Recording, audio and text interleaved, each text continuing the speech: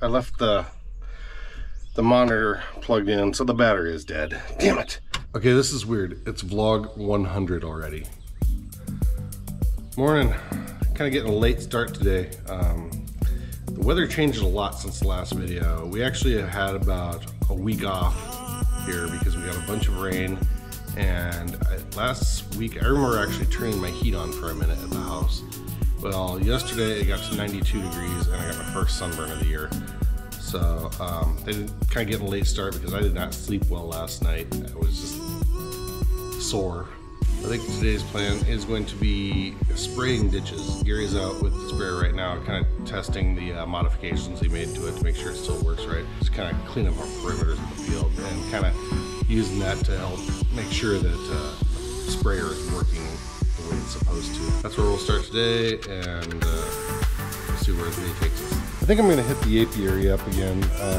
After all that rain, everything else is so overgrown. If I can get up there and mow it now, maybe it'll stay under control.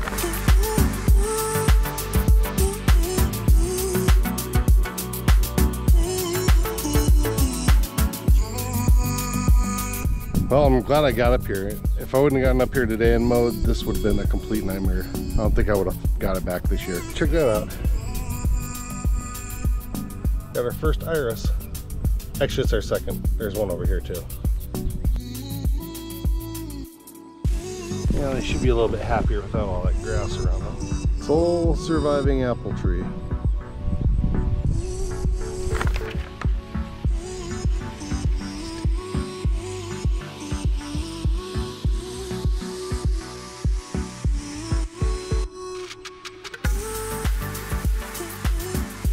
This electrical cord is like 2 feet too short.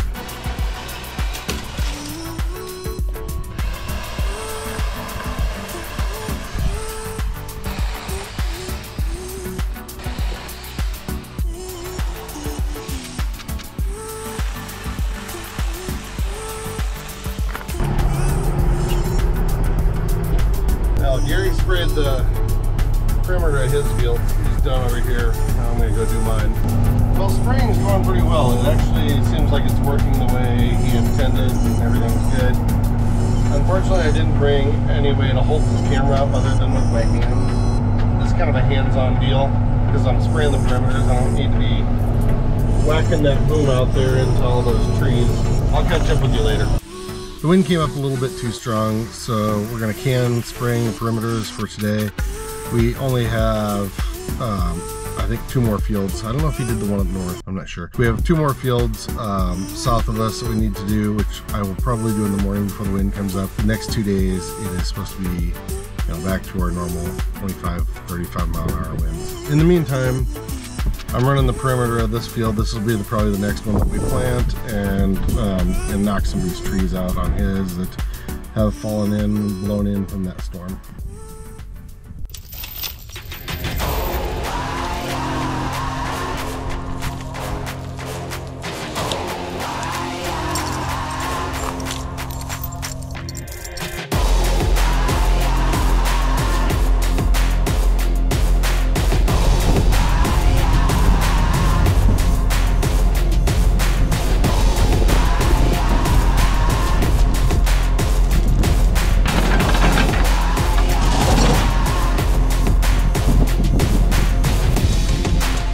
Gary said there was 3 different trees that he saw over here. That was 2 of them. I think the other one, he said we're gonna have to cut over into my field. I missed my turn. Out in the middle of nowhere, and I missed my turn. Looking good in there.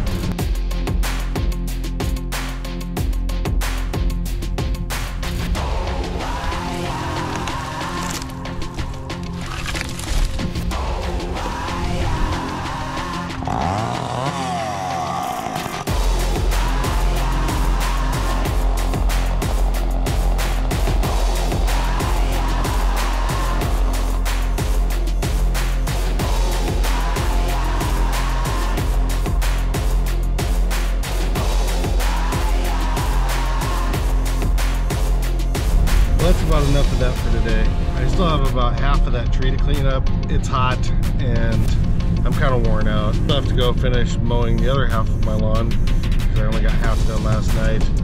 And I gotta be over here in the morning early so we can spray before the wind comes up. So we'll call that a day, I think. What are you doing in the sprayer, buddy?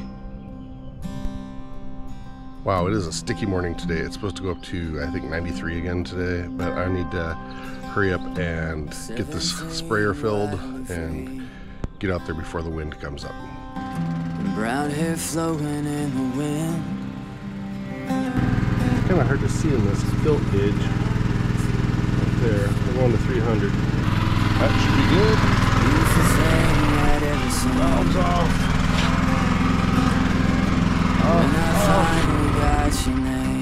This is gonna look like I'm spilling a bunch of crap, but it's just water coming out of here. Clean water. Friday night after the game, blue eyes stole my Damn it! heart away. I left the monitor plugged in, so the battery is dead. Damn it! They said we were too young to know. There's the university out there. I think they're testing for gall midge again. There's a bunch of those kids out there. It's good to see kids still getting into agriculture.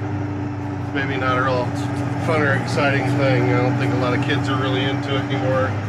And unless you're born into it, it's pretty much not really easy to get into it from ground zero.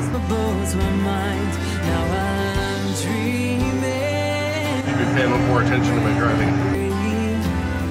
That you come and make your own with me. That you come and make your home with me. Yeah.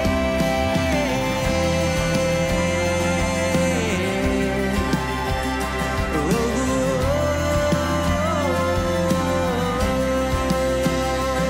and I'm feeling like every single part of me is beating. My chest, my bones, my mind. Now I'm dreaming.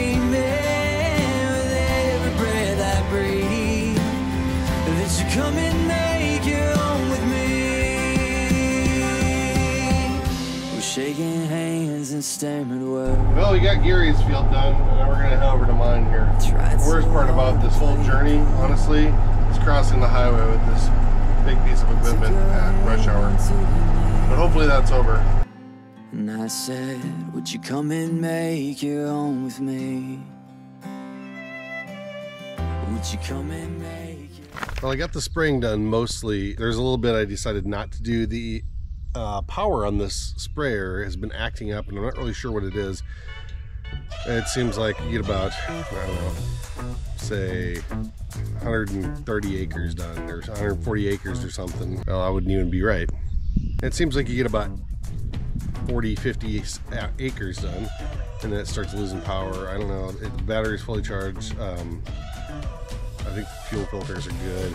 Anyway, whatever that may be, the spring is done for the perimeters. Now I need to go up and start working on that tree that I started monkeying with yesterday. I got pretty burnt doing it yesterday, so I think I'm going to try and gimp up the tractor with the loader. Man, it is getting really steamy out. I guess I was listening to the weather when I was moving the trucks around, and they said it's going to be 94 today. And we're probably going to get thunderstorms. I think I hacked it up in small enough pieces that it shouldn't be a problem. Transmission in this tractor is a little weak, so we don't like to drive it too far or pull a bunch of really heavy stuff with it. But the problem is it's got the forks on it and the bucket, and we use those a lot. Well, I was able to get most of that out of the way. Kind of made a mess on the ground here, but pushed a lot of that way back in. Well, that went pretty well, actually, moving that tree with the tractor. I did do something stupid, though. I tilted the forks a little bit too forward and didn't notice that Gary had moved the forks to the center, which is how you put the forks on. There's a little gap that allows you to slide them on. It fell off the front and speared itself in the ground inside of a bunch of plum thickets, which I'm wearing shorts and a tank top. It kind of got cut up, and I was so annoyed with it, I didn't even think to turn on the camera or grab a camera. there, I pulled it out of the plumb thickets and put it back on, and everything's all good, but damn, those things are heavy. Okay, enough of that for right now. It's time to go home and let Morgan out.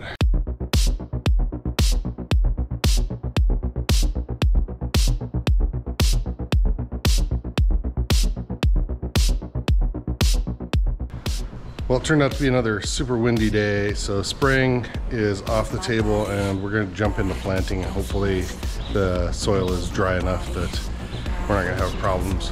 Well, Gary's off to plant. I'm going to go out and put this little, what do you call this? I don't know, this little T thing. I'm going to go put this little T deal on the fuel line, the 8430. That one's cracked. Okay, so the problem is right here. This needs to be replaced, and then we have these stupid pinchy hose clamps. You replace that one and put a bunch of other hose clamps on it. I think we've done this one before, and we've definitely done that one before. Hold on. There was a break right under that clamp.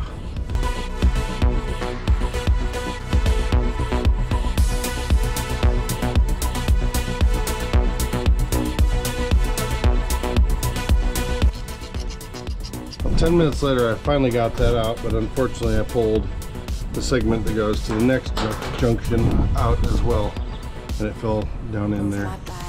That's going to be a pain in the butt no matter what you do. So the worst part about doing this actually is not so much what's in there, which is definitely annoying, but the fact is that there is nowhere to sit. So you're kind of sitting on this tire, on this guard here with your butt, because if you stand on the axle down there, then you have to hold yourself up with one hand, and it's kind of a two-hand job. It's annoying. Well, 20 minutes later, and dropping 2 clamps into the nether, we're getting there. It's just so damn tight in there, and I can't fit my body in the space out here. I did get a board, so I kind of got something that at least kind of sit on here. It's a pain.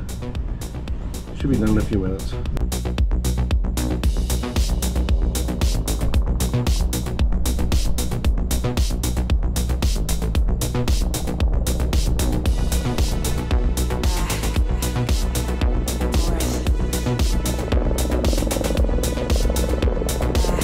That was kind of an extreme maneuver.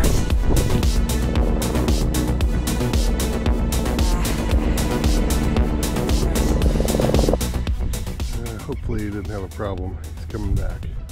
He broke the downward pressure spring that goes in there, so he's in there cutting off a little bit of it so he can try and wedge that in there.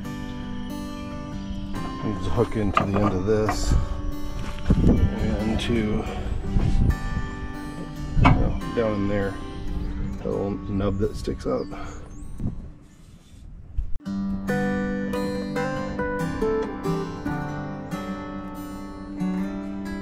Helicopters, God, it's the 4th one today.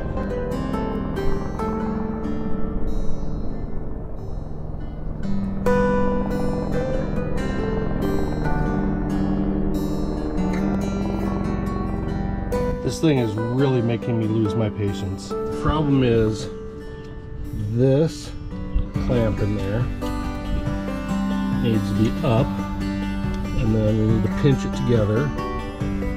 But the problem is, once it's up, I can't, there's not enough space because of this bar and these filters to get the pliers in there to pinch it shut. You can't pinch it with your fingers. A needle nose won't work. Stupid placement. They put this whole thing on here. I'm half tempted to take it off, but you never know what kind of can of worms you'll get into once you start removing stuff. This is taking way too long, and it's way too hot out here.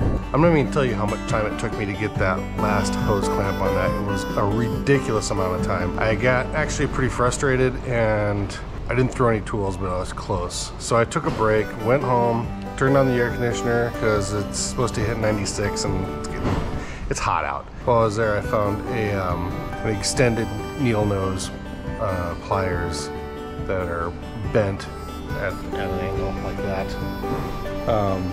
And it actually, I was like, I don't even know if this will work, I'll try it. I got it on in like 20 seconds. Now is the true test. Go out there and start it and make sure it's not blowing diesel everywhere. Here we go.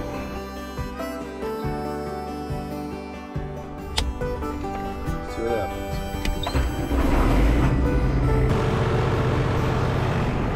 I think it might be good. Looks good. I'll go put a blade on it and start pushing some trees around maybe. These articulated tractors are a lot easier to line up because you can just spin in the middle, spin your body and kind of line up instead of going back and forth like with a regular tractor. With plenty of wind today, we're looking at a high near 96 degrees. That'll be a record. We're going to be looking at strong storms possible after 7 p.m. with gusts that can get to 70 miles per hour. This day has been such a struggle just to get going, but now that it's about 3 o'clock, finally got this dumb tractor moving. Gary got about half of that field planted. It was still a little bit wet, but what can you do? It's got to get in the ground. Sorry about the noise. This tractor's really, my screen's freaking out. I better shut this off. Well, pushing trees was pretty uneventful, but it was hot. And I was overheating, my camera overheated. Got the trees that had fallen in, pushed all out, cleaned up. Gary's gonna run out the planter here. It's about 4 o'clock. It's hot as hell and it's time to quit here pretty soon. I'm just gonna wait for Gary to finish up so I can help him fold the planter up and bring it into the shop. Kind of hope we get rain, kind of hope we don't, because we really need to get stuff in the ground. So if you could just could we take a rain check? Is that a thing? Is that where rain check came from? I'll get a rain check. I want to check the rain out in the future. Probably not. Man, that weather turned south quick. Got hail. And that dark really quick.